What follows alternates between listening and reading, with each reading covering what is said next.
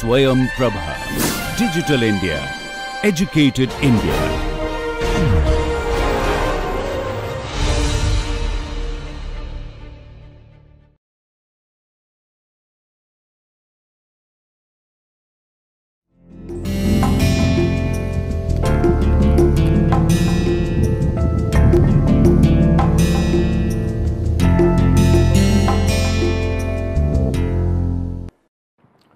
Good morning. Welcome back to the course, Practitioner's course in Descriptive, Predictive and Prescriptive Analytics. So, till now you must be very clear what are distributions, what is normal distribution, which is the main distribution that can be said to be the building block of all other distributions. So, you have gone through hypothesis testing, t-test. Today in this lecture I will discuss ANOVA, analysis of variance. This can be said to be backbone of analytics if we are working in predictive analytics here. So, the contents will go like this. What is analysis of variance? ANOVA. Why do we need ANOVA? How to conduct ANOVA? I will do this with the help of an example here. Then we will see certain assumptions which are taken in ANOVA. Then we will see analysis of covariance. We will see the difference between ANOVA and ANCOVA and certain issues in interpretation. Also, I will give the term MANOVA. So, what is analysis of variance? Analysis of variance or ANOVA is a statistical technique that is used to see if there exist significant differences between means of 3 or more independent or unrelated groups. 3 or more independent or unrelated groups. So, you know this is a distribution. By this shape, the first thing that comes into your mind is normal distribution. This is my normal distribution for the whole population. If I divide my population into groups, I have put here 3 or more groups. I divide into 3 groups. Let me say there are 3 groups, 3 small groups. And let me say there are n elements in the population and n1 here, n2 here and n3 here. Then n is equal to n1 plus n2 plus n3. That means these 3 groups form the whole population. Now, let me say this group has mean x1 bar, group 1 bar, group 2 bar and group 3 bar. The mean for whole population is x bar. Now, what would ANOVA test? ANOVA would test at, is the mean similar? Do these groups belong to the same population or have they come from the different population? These things would be tested in ANOVA. Now, let me try to represent this visually here. If this is my full population and 3 groups are placed, let me take a different color. 3 groups are placed like this. This is the total mean, group 1, group 2 and let me say group 3 here. Now, we can see there is a difference between the means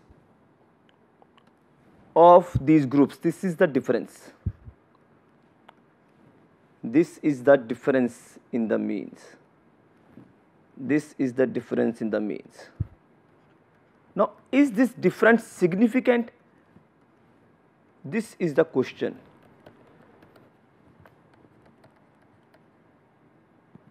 Is the difference between means significant? This is a question. Let me put in a different way here. So, let me say one of my group here is lying outside this population. This is a group X3, though there is some overlapping, but it is lying outside this population. That means this difference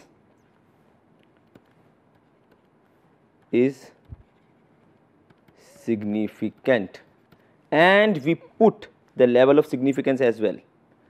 So, is it significant at a specific significance level? So, you know what is significance level? If I put 0.25 and 0.25 here, the area here, if it is 0.95, the remaining area, this means it is at 5% significant level or 95% confidence level, CL, this is 5% significance level. So, is this mean away from or falling outside my population mean? That means there exists a difference of means, significant difference of means, and do these means lie inside? So, let me take one more example here. So, let us say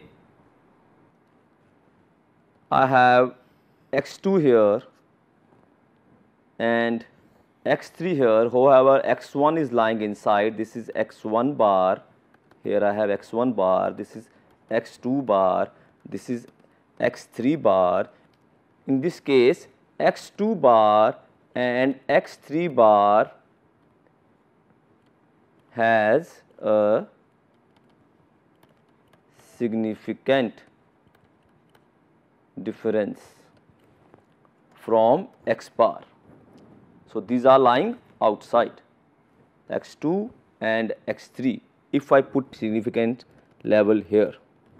So, means are in different locations here, x3 and x2. x1 is quite close to the population mean, but the overall relative mean is away from x2 and x3 group means here.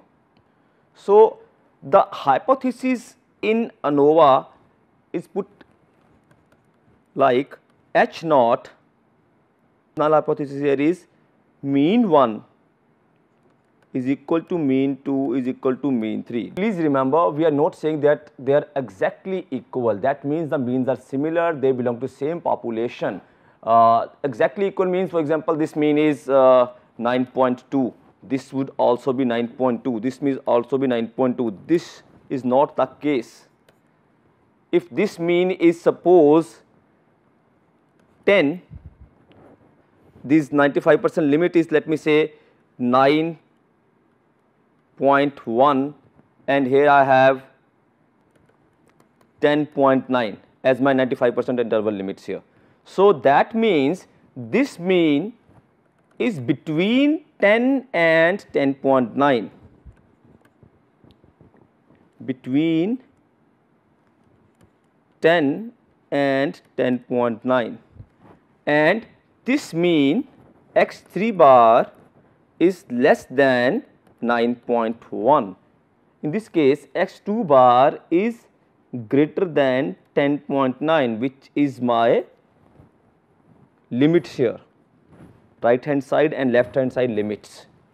So, we can see here is x1 and x2 and x3 group means we can compare them individually using t-test. T-test hypothesis may be stated that for comparing x1 and x2, he can say x1 bar is equal to x2 bar, or second hypothesis may be x2 bar is equal to x3 bar, third hypothesis may be x3 bar is equal to x1 bar. So, all these three means are compared individually, and if I say I have 95% confidence level here, 95% confidence level here and 95% confidence level here, overall population confidence level would be compounded.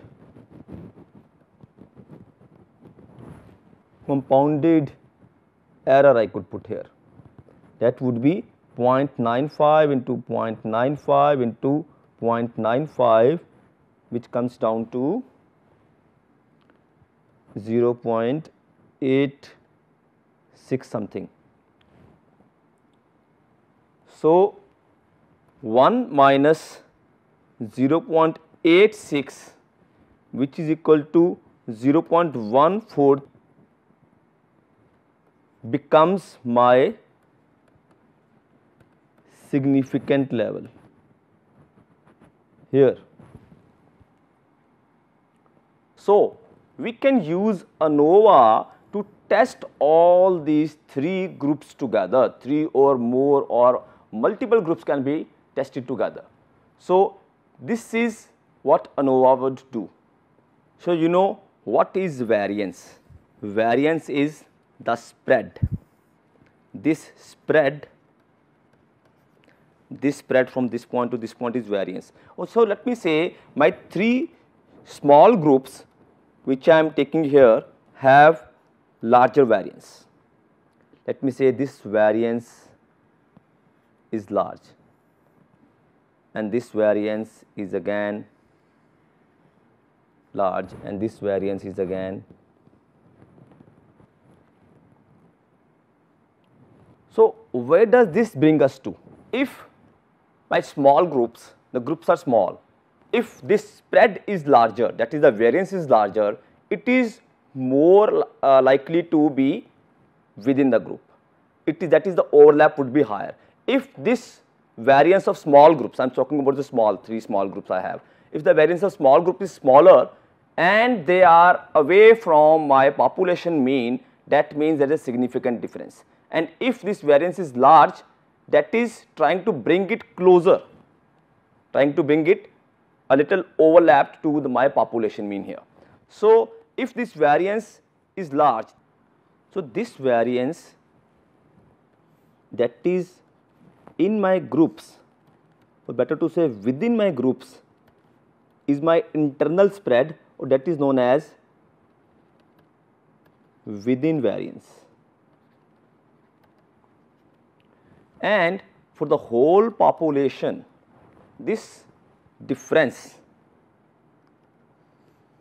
the variance of the groups from the population, this difference is known as between variance.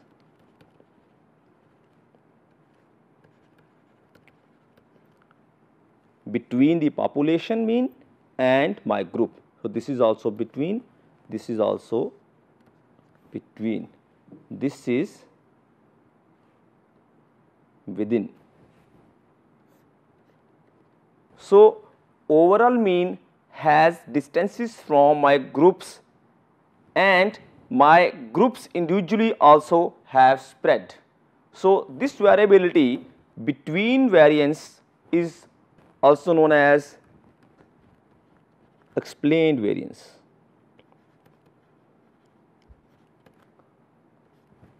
This within variance is unexplained. So, the whole population is not able to explain this. So, we call this as error. So, if you recall, we had SS between and SS error in our regression. So, these terms we will use here to see how does ANOVA work. So, this between and within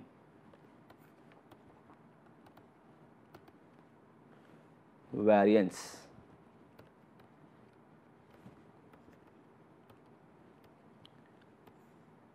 Tells us about the significance of difference. So, this is distance from population mean. To make it clear again, this is within group or internal variance. So, there can be certain cases here. So, we know that variance between and variance within, variance between plus variance within brings our total variance in the data.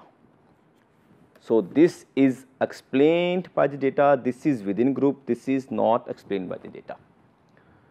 So, if the variability between the means, that is distance between the overall mean that I have put in a numerator here, I will put this as a term and put F statistic here.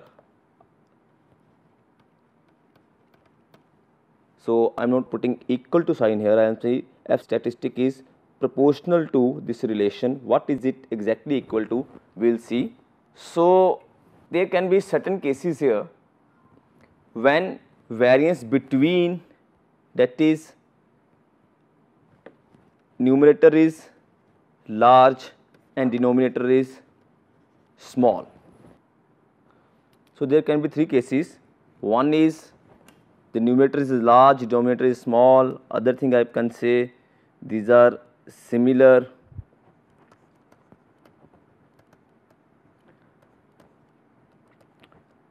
Third case is this is small and this is large. And remember, what was our hypothesis here? That these means are equal. So, this hypothesis will be rejected if the means are not similar. So, if the means are not similar, what is this case? This case is variance between, that is this distance. The distance between the group means and the population means is large, is very large. That means these groups are located far away from my population mean. So, what does that do? That makes it not to fall in the population. So, in this case, the null hypothesis of similar means is rejected. So, what we will see here, we reject the null hypothesis provided at least one group falls outside, and we have small or narrow within group means here. So, if they are similar, similar means if the case is like this. So, what is there in this case? This is my population mean if I say, and I have three groups here. This is, let me say, group 1, group 2 and group 3.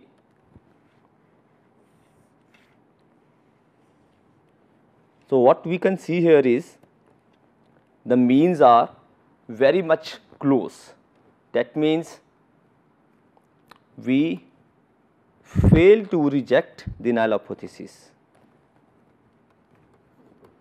Do not reject H naught, and we can see overlapping here.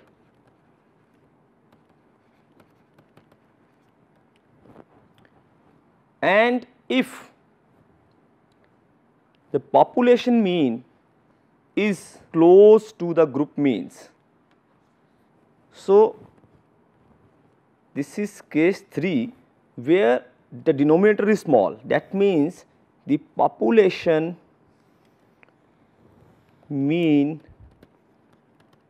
is not very much distant apart from the group means.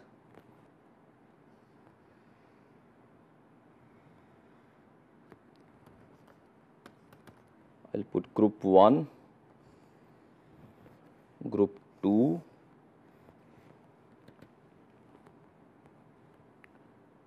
and group 3 here.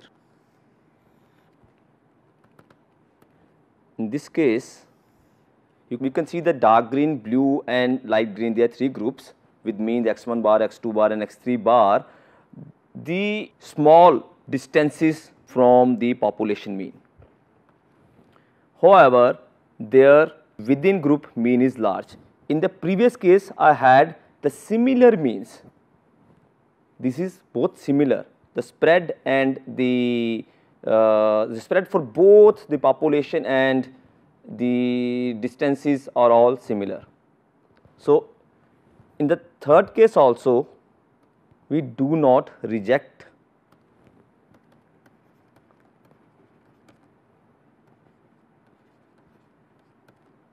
H naught. So, what would be the case 1?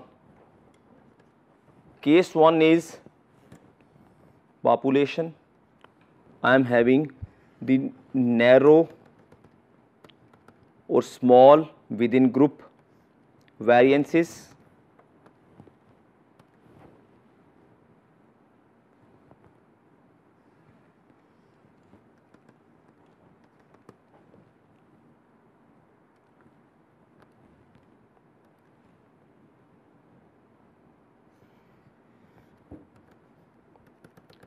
In this case, within group variances are small. This is small, however, this is large. So, this is my case 1. Case 1, provided this one of the group is outlier. This is outlier.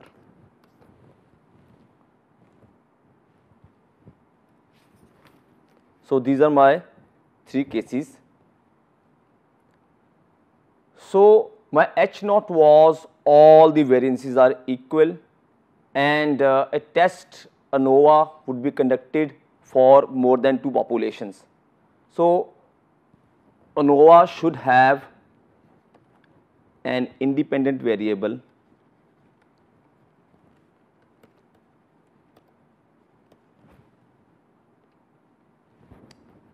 that is categorical or metric. However, the dependent variable is metric. In business terms, if this variable is metric, we call the term analysis of covariance. So, next terms, why do we need ANOVA? Earlier what we did, we had t-test. T-test could compare only 2 groups. If groups are more than 2, number 1, we have subgroups, that is internal variance also exists, and we will see that interaction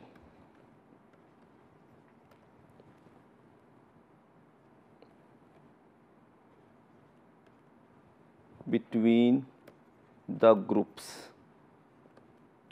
that is one group is interacting with the other group as well. For instance, if I am saying my metric variable is the final marks of the student, and my variables are, let me say, boys and girls is a categorical variable, and metric variable here will be the time they spent on study, and one of the variable maybe they how much time they watch TV. Okay. If I say marks,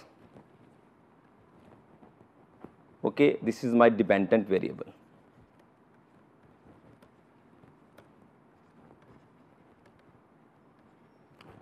Okay, then I say my students,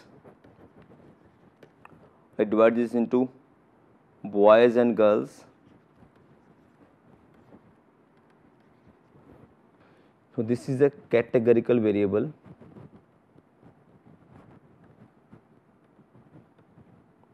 That has two levels, one is boys, second is girls.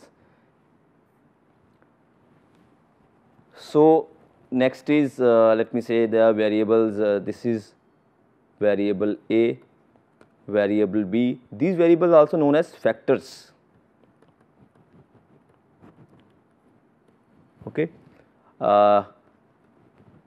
Time spent on study, time spent on watching TV.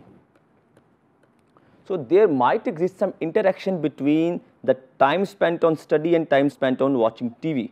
So ANOVA without interaction, consider that there is no relation between these two. However, if he spends more time on study, he would spend less time on watching TV. So there might exist an interaction here. So ANOVA is used to compare more than two populations, and subgroups internal variance is also considered there, and we can also see the interactions. So all these things t-test cannot. T-test has a limited application. So next comes the relationship amongst the test. So you have seen t-test, you have seen regression. Where did we do t-test? When the dependent variable was a metric, that is it was in interval scale, and my independent variable was just variable. It may be metric, non-metric, that binary test was used, that was the t-test. And if my independent variable is categorical, that is factorial, we used ANOVA technique. And if we have categorical as well as interval variable, that is metric as well as non-metric variables, here analysis of covariance is used. For instance, in this case analysis of covariance would be used. We have categorical variable as boys and girls, one categorical variable, that is the gender, and two non-categorical variables which are the metric variables, time spent on study, time spent on watching TV. So if both the variables, dependent variable and independent variables, both are metric or both are in interval scale, then we used regression. Okay. So if we have only one factor, we call it a one-way ANOVA. If we have more than one factors, we call it n-way ANOVA. So please keep this in mind, which test or which technique is applied and in which situation. So next is one-way analysis of variance. So one-way analysis of variance is a technique to test two or more variables and its influence on a single independent variable. We have one dependent variable and two or more independent variables. Okay. So there are certain terms that we will keep using. One is treatment. treatment is a particular combination of factor levels or categories. For example, if I say if I made the categories boys and girls, and I have distributed the time into a ratio scale. If I say time from 0 to 5, 5 to 10, and so on up to 45 to 50, 10 different classes are there. So one category or one treatment would be boy who spends from 25 to 30 minutes. This is one treatment. Another treatment may be boy who spends 15 to 30 minutes, 15 to 20 minutes, that class. The class size is 5 minutes here. And it may be a girl who spends 0 to 5 minutes. That one set is my treatment here. It is a particular combination.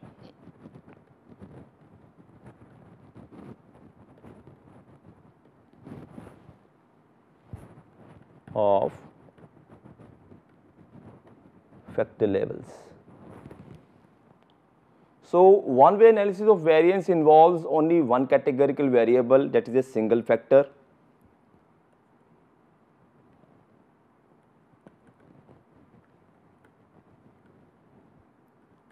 And in this ANOVA, a treatment is same as factor level. A treatment is same as factor level because we have only one factor. So there may be certain examples of one-way ANOVA. For instance, do the various product segment differ in terms of their volume of product consumption, or what is the familiarity of the engineering students to NPTEL courses? Is it medium, low, high? So in this case, their familiarity to NPTEL would be my variable, and its category would be medium, high or low. This is my one categorical variable. So this is one way ANOVA. So I can put it here, an example.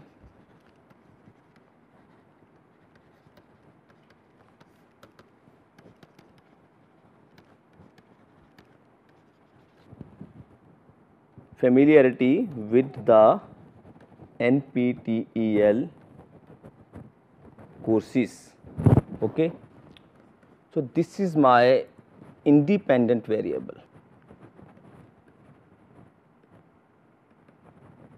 That is, familiarity may be high, medium or low. And my dependent variable here might be the number of courses taken. If I am testing it in a specific demographic region, let me say in a specific state in Uttar Pradesh, or maybe you can say a specific part of the country. So there are certain terms that we'll use here in ANOVA.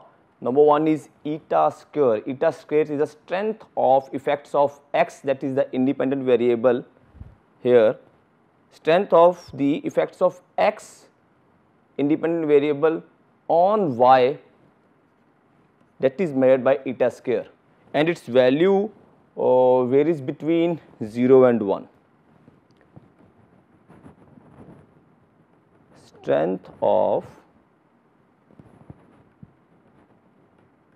effects of x on y. Now F statistic is nothing, as we just discussed. It is the ratio between the variance between and variance within. So in ANOVA terms, in an ANOVA table that we will just see, we have mean square between, that is mean square due to x, and mean square within, that is within group, that is due to error. So what is mean square? it is the sum of squares that we did in the regression, sum of squares divided by their corresponding degrees of freedom.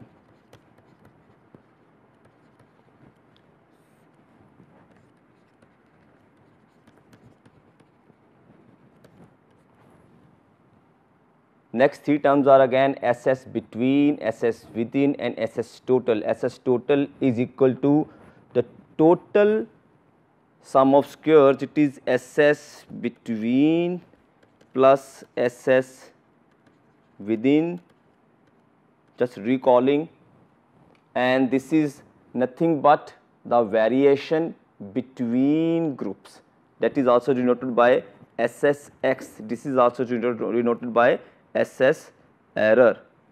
So, we call them around groups, and this is among groups. So, next is how to conduct one-way analysis of variance. So, I will put a flow chart here or the steps here. First step is we identify the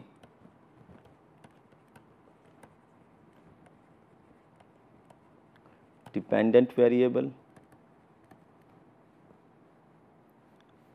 and independent variable.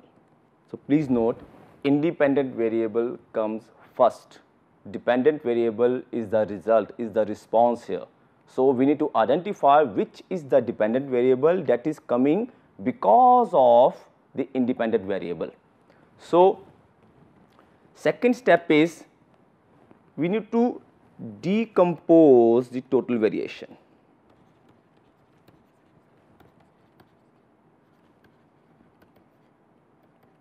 We decompose into two components, between and within. Third step is we measure the effects.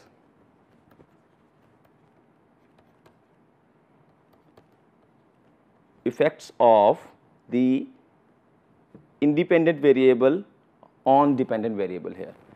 Then we test the significance.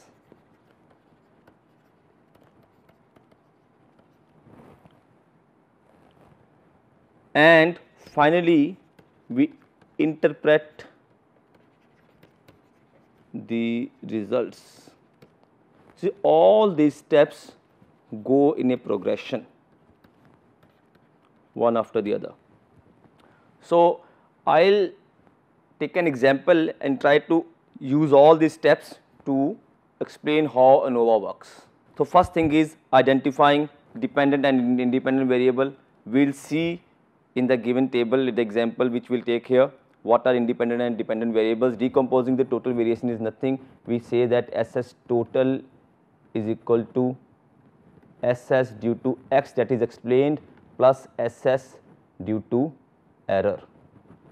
So, this is decomposition here. So, SS between is the variation in the dependent variable that is related to the variation in the means of the categories of S, that is in these categories here.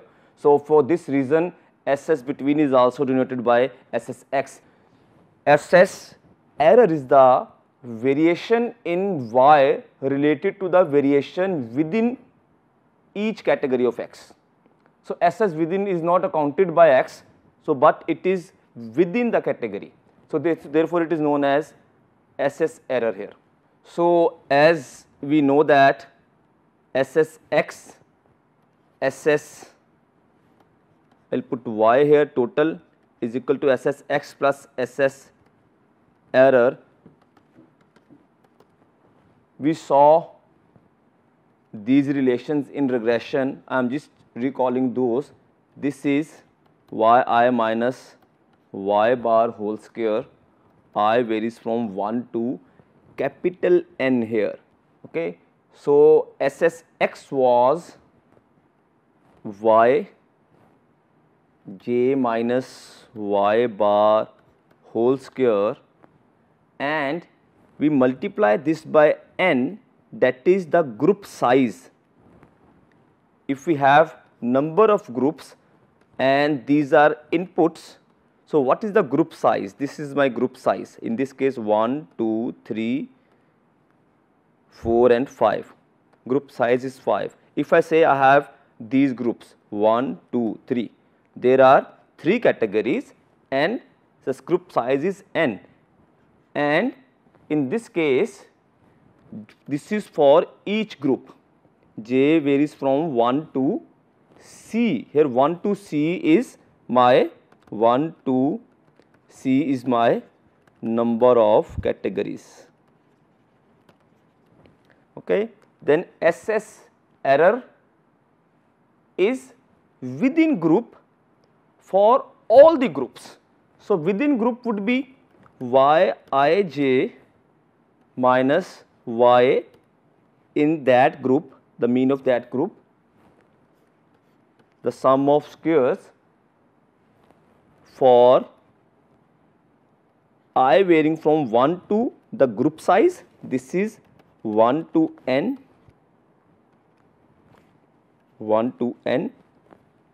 and j varies from 1 to number of categories here. So, we will use these relations, we will see how the calculation, how the mechanism of ANOVA work in the following example. So, with this I finished the part 1 of my analysis of variance session. So, I will come up with the second part where I will take an example and do the calculations to conduct an analysis of variance.